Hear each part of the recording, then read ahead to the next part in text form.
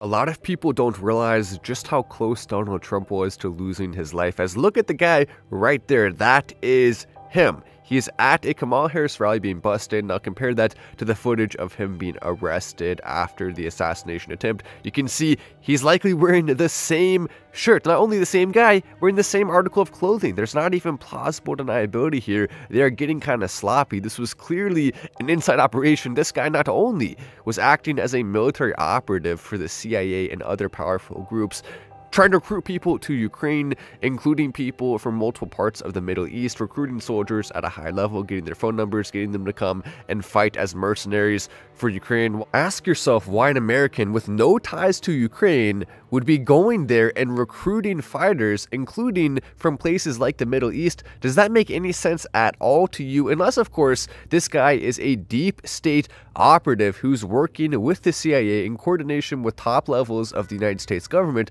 to try to carry out this massive military-industrial complex operation in order to enrich themselves, while of course simultaneously destabilizing multiple parts of the world and allowing people to come in and buy the farmland, major US corporations that are controlled in large part by BlackRock. The rabbit hole goes very deep. The same ties there, the same connections are what led to this assassination attempt. Clearly, they worked together. That is how this guy knew that Trump was going to be there, and he was waiting for 12 hours in advance, despite the fact it was considered a last-minute golf trip by Trump. 12 hours ahead. That doesn't happen unless you have inside information, and that's exactly what we're looking at here. A group of people working together, the elites, trying to stop Trump. And again, the last one hit his ear. This one was as close as you can get without any shots being fired. The Secret Service agent was extremely lucky to see that barrel in behind the fence. Most likely, if he had hidden slightly better, Trump would not be with us right now.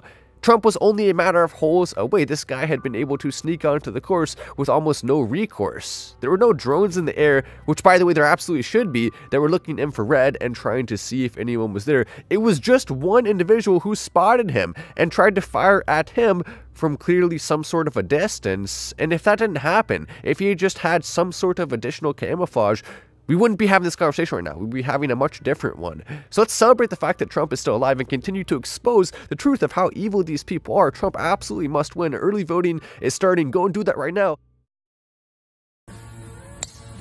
Beauty.